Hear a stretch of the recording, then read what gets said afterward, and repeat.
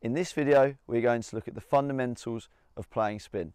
It's very important that you have a game plan when playing spin and know what your strengths are and your areas to hit.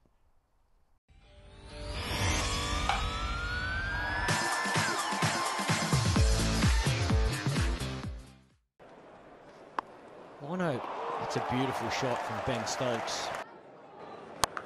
Speaking of over your head, have a look at that. Down the wicket and bang. A few things that we're looking for with people playing spin are firstly a positive mindset. Now this can start from our training, going out to the pitch, but we need to have a positive mindset throughout when we play the spinner. Okay. The second thing we need to do is either get right forward in the crease or right back. When we get right forward, we're looking to either smother the spin and we're getting right back to get on top of the spin or let the ball spin and give ourselves time to play. Okay, that's very important on the back foot.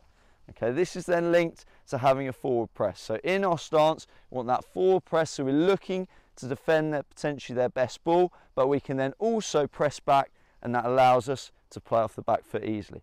Okay, and the last thing is to fully commit to your decision. We see so many people half committing to shots against spin. We want to fully commit on every decision. And guess what? He's got enough of it. Just over the head of Long. A simple way of playing spin is to play with the spin. So for me, as a right-hander with the ball turning into me, I'm going to look to play as much as I can on the leg side. This takes a lot of risk out of my play.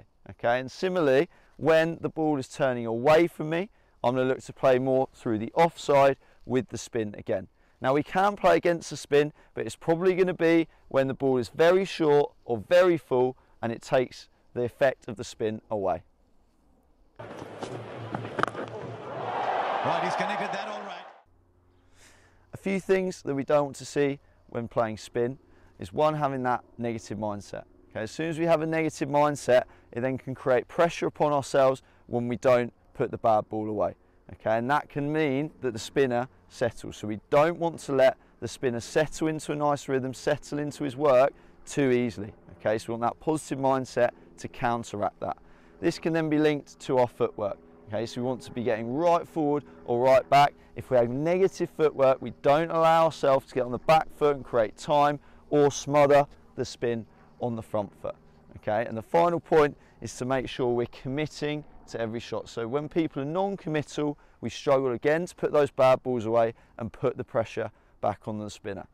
If we're struggling with some of these, a really easy little tip is to just get slightly lower in our setup with more of a knee bend, so we can be in a dynamic position to press forward and back and punish those bowlers' bad balls. I hope you enjoyed that video on playing spin.